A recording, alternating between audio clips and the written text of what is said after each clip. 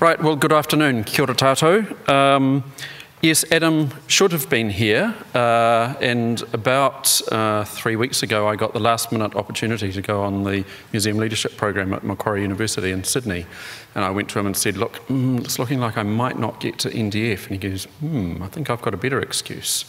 So, and had a text from him an hour ago, and baby is nearly here. The main reason I wish Adam was here is that this is the project that he has been putting his heart and soul into for the last 2.5 years, and I know he was really looking forward to being here to share it this afternoon. So I'm going to do my best to present what we were going to do together. He did also say to me on Friday, I wish I'd thought about this 40 weeks ago.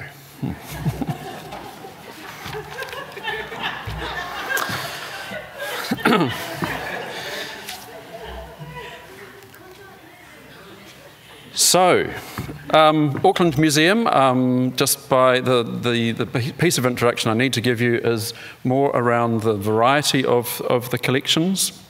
It's a reasonably encyclopedic museum. We sometimes say that we're an A to Z museum with a few letters missing. Over the last at least 20 years, the collections have been increasingly made digital, put into databases, adding digital images. But even after that 20 years' work, we still have only 1/3 of the collection catalogued in an electronic form, and only 1/10 of that third have a digital image. So we've got quite a long way to go. But the point about this slide is the variety of types of data that we're dealing with.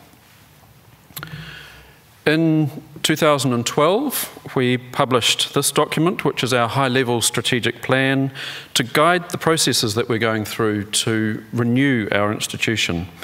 It sets out some values around how we place the collection at the very centre of everything we do and treat audience engagement as the primary thing that comes from that. It also expresses that the museum building is just one of the ways that we're going to achieve our aims.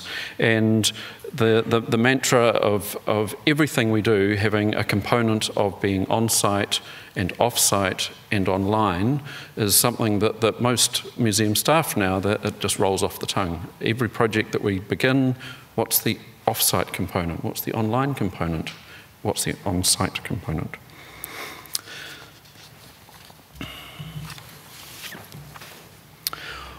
In terms of online collection access, what we've had to date was the system we knew in-house as Muse. It was launched in 2007. These were really just curated subsets of the collection. Each department had its own small search page. In some cases, there were only perhaps 100 collection items per search. Data was not updated regularly. The only database that was really kept up to date was the library catalogue. And the system suffered from a bit of a build and forget phenomenon. So a whole lot of money was spent in that period, but then the focus went elsewhere, and there wasn't effort and money put into keeping it up to date and keeping it developed. So we needed to do something about this as guided by our future museum aspirations. We believe that, like I presume most people in this room, museum and library business is in a state of continual change, and that in order to both look after the heritage that we have inherited, but also make sure that it continues to be relevant for new audiences, we had to do something quite different. So in redeveloping the Collections Online project, we had two guiding principles that we started with. That is that we are open as a rule and closed by exception, and that we are one collection, not many. Now, Courtney, you talked about digital brand, and I actually was thinking, this is possibly, these two phrases are probably our digital brand, and I'm going to take that and have a wee think about how we apply it, in fact, to the on-site experience. So I think we can use that usefully.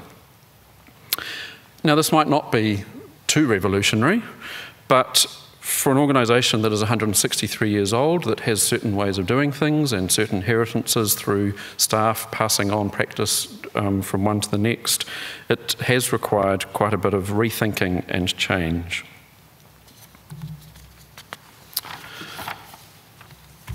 One of the things that we looked at was to start using linked open data to make true those things about being open and being a single collection, not discrete units. We wanted an environment that would encourage new forms of searching and new connections between collections. The museum, as the first slide showed, we've got 12 different collecting areas, 12 different data standards, and what I came to realise was that in each pocket those data standards are right. The botanists describe things in certain ways because they need to conform to international standards and maintain connectivity, but it doesn't connect sideways across other collections in the museum. So although perhaps some in the room, and I remember sitting in meetings when I worked at the National Library where there was much tut-tutting about multiple data standards, but in fact they come from a good place, and what we have to get cleverer at is joining them up, not destroying the reason they existed in the first place, but building the bridges between them. And that's what the linked open data schema allowed us to have a look at. What it's based on is breaking down every single piece of information into its smallest bytes, so these things called triples. So it's a subject, a predicate, and an object. So a thing, a relationship, and another thing. A concept, a relationship, and another concept. What that allows us to do is free things from their original context and recombine them in new contexts, but not forget where they've come from. So perhaps an example of the kind of things what am I trying to say? As well as breaking things up, it also allows the system to start building inferences between pieces of information. For example, I was born in 1967. Decimal currency came into existence in New Zealand in 1967. Those are two separate pieces of information, but they've got something in common, and the system can infer then, without having to write it down, that I was born in the year that decimal currency came into being. The kinds of things that we were hoping that would come from this was that people would not have to know how we organised the museum. So the previous Muse databases, you had to know what we had put in the Applied Arts database as distinct from the history database. You had to know what entomology was to know that that's where you would find the butterflies. So what we're wanting to do with the one collection philosophy is to start with a front door that can look at everything. With one search, you could find the skeleton of a tui, a bird. You could find the cloak that contained tui feathers. You could find the sixpence that has the tui on it. You could find the book in the library or the manuscript that refers to tui. And we're then removing the need for our audience to have to imagine how it is that we've organised things. And I remember one day through as we were working with Adam and the team through this, that we're sort of coming back from a meeting with our technical partners, and I said, what it's actually like is that things exist out in the world in all sorts of complex ways. We bring them into a museum, and then we compartmentalise them. We put them into this department or that department, we describe them in certain ways. What we needed to do was free them of those strictures that we'd put on them and return them to the world in their complexity and their joined-upness. So that's what the philosophy of the system was that we've built. Quite a lot of work, though. So this is our data map, our concept diagram. I'm not expecting you to read the words. The point is just to say it's a complex picture. So this is the diagram of all the different kinds of fields that we can have in our databases. The three systems are our library and documentary heritage system, our core objects and specimens database, and the cenotaph database, which some of you will have heard about yesterday. All of these are being mushed into a new digital content platform. The source databases still perform their core functions as collection management systems and so forth behind the scenes, but for the public use, we needed to bring all of that data together and make sense and draw the connections between the different kinds of data. Adam's written me a whole lot of stuff about this, but I'm going to skip on.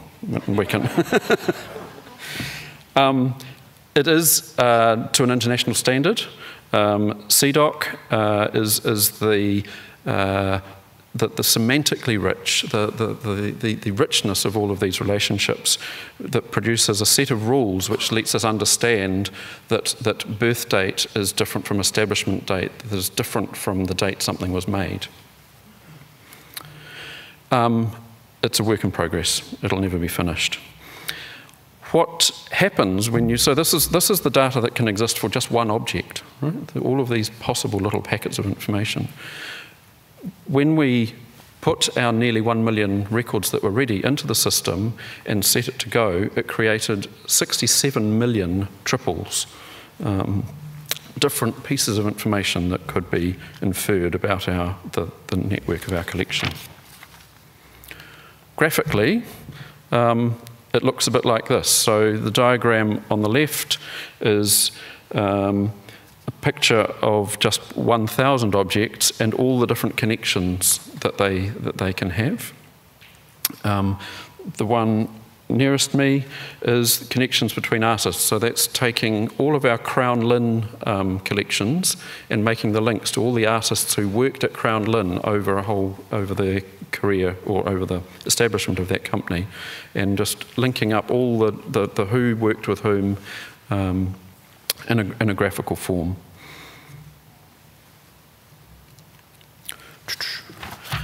But that's the technology. We've also got a building full of people who need to be populating this system and working with it and be thinking about it. It was very important for us to bring the entire organisation along with us, particularly those who work closely with the collections. So we had various workshops, we had all-staff meetings along the way through the project to test our ideas, also to get people familiar with the fact that we weren't going to be working in the way that we always have been. For a brief moment, we had a dedicated room, so when we had the prototype system ready, it was a drop-in centre for anybody in the organisation to come in and try and play with it, break it, tell us their disappointments about what we hadn't achieved. And also workshops to think about some of the really gnarly issues. In order to be a truly open collection, we had to think through some of the things which are more sensitive about museum collections and sensitive about the way people have written about them and cared for them up till now.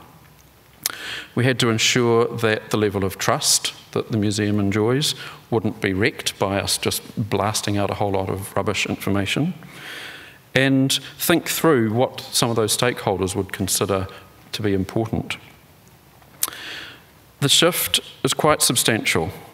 And if you think of curators, collection managers, librarians who have treated this system as an in-house system that they were managing their collections for, and over 20 years that's all it had been, and suddenly it's like the real estate agents come along and said, right, we're doing an open home on Saturday. Suddenly, like, well, actually, no, I don't want everybody looking through all my cupboards and drawers, and the kitchen's not clean, and that there's quite a journey to go on to suddenly be forced to make stuff public. The other aspect of this was that there wasn't time to tidy the house before the crowds come in. Some of the concerns are the records ready? They're not complete. They look messy. I'm going to be embarrassed amongst my colleagues if we release these. In some cases, we know we've got inaccurate information in some fields, concern that might mislead people, particularly in the scientific sphere where information gets exported and then aggregated with other data sets. Of course, there is some confidential data. Where's our tolerance around that? Issues of privacy. So these things all came up and we debated them in working groups. We tried to work, because there's no right answer to quite a lot of these things, we tried to introduce the idea of a benefit-harm continuum. So for each instance, we had tried to think, what's the benefit of releasing the information? What's the potential harm of it? What's the benefit of keeping it closed? What's the potential harm of keeping it closed? So asking the two ends of the spectrum in both directions. Referring back to things like NZ Goal, which gives good guidance about principles of openness, and also the principles of our future museum document, which is about engaging audiences with collections. Just as one quick example, the matter of acquisition price. These three items are currently on display at the museum as part of a small display marking the bicentenary of Marsden's first sermon. The little book, Akaroa no New Zealand, is the first book printed in Māori in 1815. There was only one copy left in existence. It was purchased by the museum in 1894 for £1.15. That is quite an interesting piece of information, because that's about the same as a fortnight's rent on a house. So it tells you a little bit about how much we valued those things at that time. In the middle is the Hongihika Mere, which was gifted to Mary Marsden, Samuel Marsden's daughter. The museum purchased that from the family, and it had come down through descent for all those years, but it was purchased for a private sum, and it was funded by the museum patrons circle.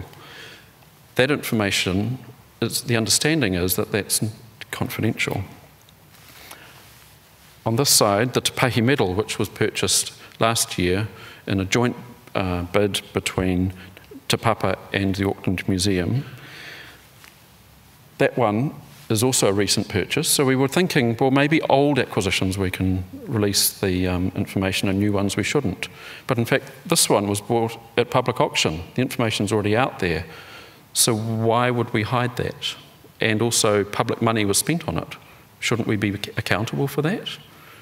So you can't have one single rule for all of these collection items. Then we got clever with inventing a filter. So we had to think through, because we can't possibly categorise and go through every field for 3 million objects to try and work out which one's open, which one's closed.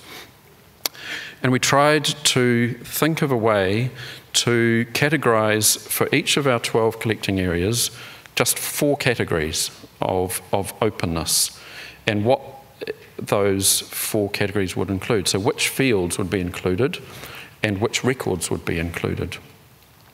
And you can see there, predominantly open means that we perceive that there's no problem and we're pretty okay with the information. And then down to things which are closed, which we know are really problematic. What we tried to do was get most things in the predominantly open, predominantly closed category.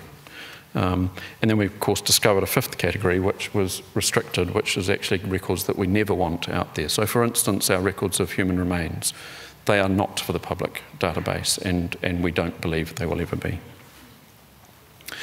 What this tried to do was get around the problem of every single record being just a black and white decision, realising that there was actually grades of openness that we could have. So instead of one record, well, is it on the database or is it not? We can say, well, most of them are, but within that there's gradations of how open they are, how much information is released. And this actually helped hugely with getting staff comfortable with the idea of releasing information. So we went through and applied these ABCDs in 8 weeks to every single collection item in our collection, and doing it by grouping things and then running programs to just add a flag in the source databases. What we've ended up with is the red line, where we've got a small number of records with quite a few fields visible, and a larger number of records with a smaller number of fields available. What we want to do over time is move towards the green line, where most records have most of their fields exposed, but recognising, of course, there'll always be some which are kept confidential. Things like, for botanical specimens of an endangered species, we don't want to display the location of those last few plants, because that could cause difficulty if people suddenly decide they're going to go and souvenir them. And I've already mentioned things like acquisition price. So what does it end up with in terms of being able to be used? We built, on top of this sort of the black box in the middle, our digital content platform, the linked open data graph that holds all of the 67 million triples. We built the new Collections Online database website, and this is both, in the top section there, it's both a search interface with varying, and we tested varying levels of advanced search or not, and different ways of faceting a layer below that. What's been pleasingly successful is our topic pages, and we decided to put in 40 samples of different areas of the collection, utilising images, sort of like a mini encyclopedia page, I suppose.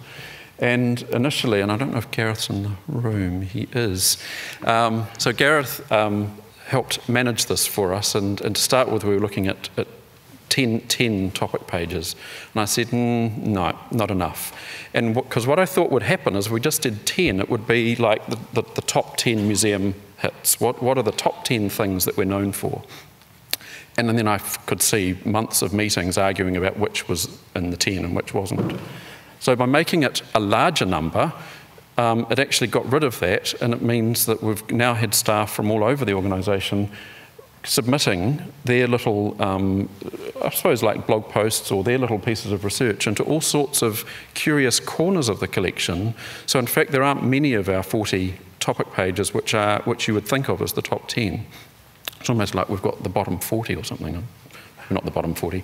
But it's given a really rich, curious insight into the different kinds of things that the museum holds that people might not expect. And it gives a little bit of a clue for people who don't, if they're just faced with a blank search box, well, I don't know, what should I search on? The other part of this digital content platform is that it is the reservoir, and we have opened it up with an API and used it ourselves for the Collect and Connect table, which some of you may have seen the presentation on earlier. And it's open for anybody else to come in and interrogate.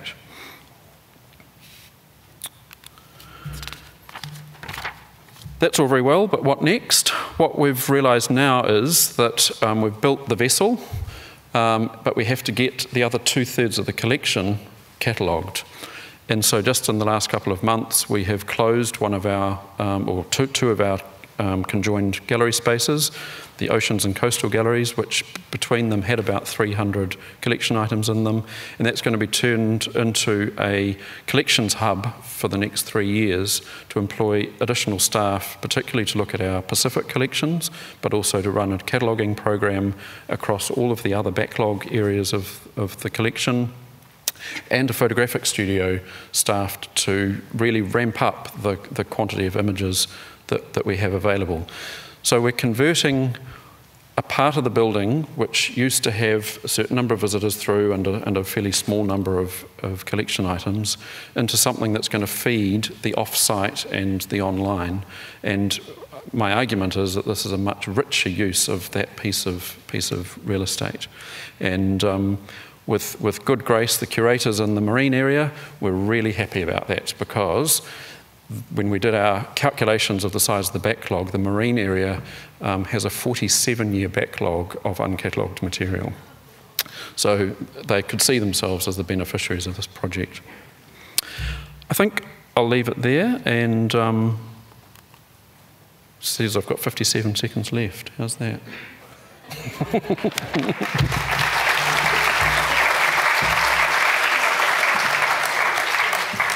Yeah, happy to take any questions, and if I don't know them, I'll just flick them on to Adam. I'm happy if someone else got a question, I can space hold.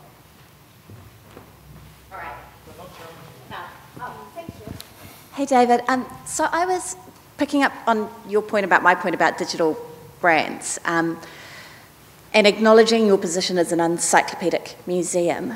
Do you think this commitment to openness will flow through into your future collecting policies, that you will be acquiring objects on the basis of their ability to be open, and that they may tilt your collecting decisions away from things that can't be? I think it certainly will, because already our acquisition agreements assume that it's going to go online. And we actually changed the wording of the acquisition agreement where people opt out of having their name published, for example. So we assume that the donor will have their name published, and they can ask for it not to be. Previously, our forms said, please tick here if you would like your name published. And just that subtle change, so that's an example of, yes, I think that philosophy will flow through. Yeah.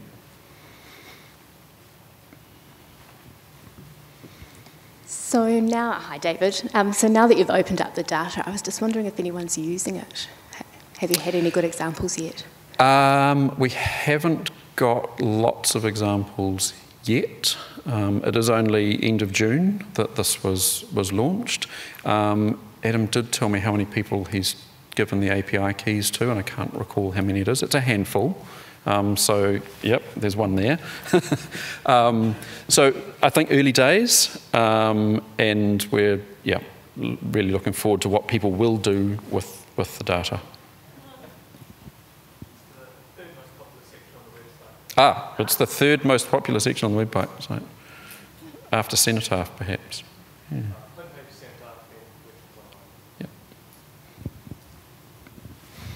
So it was really good to see how the decision-making process you went through about making it open and not making it open kind of touched on the stuff I was talking about yesterday about being well managed in that. Are you thinking of like maybe publishing your kind of policies and stuff as Creative Commons licensed or open policies so that other organisations can learn from you? I think there's a lot that Te Papa and Auckland Museum and National Library and Archives can do to help the smaller museums to make those decisions themselves.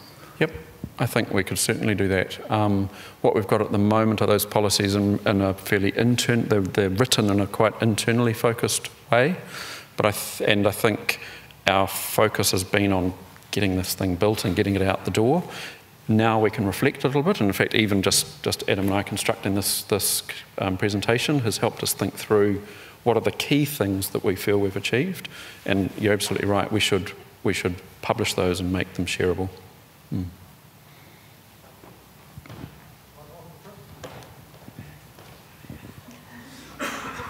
In some ways, this is a bit of a rich question from me, but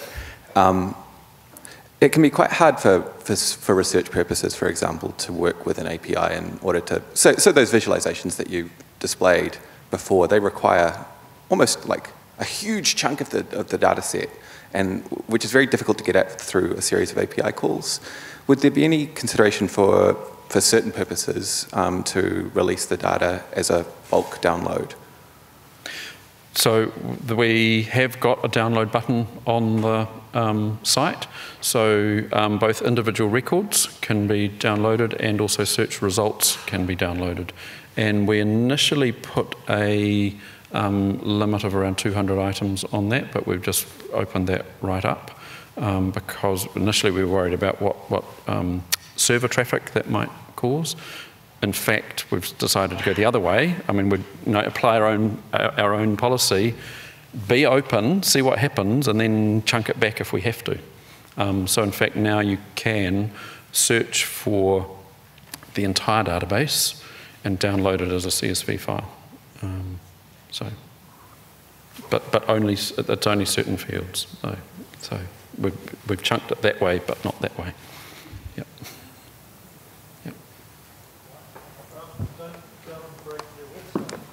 Yeah, we'll know who's done it. Big round of applause for David. I think a lot of people are watching you. Thank you.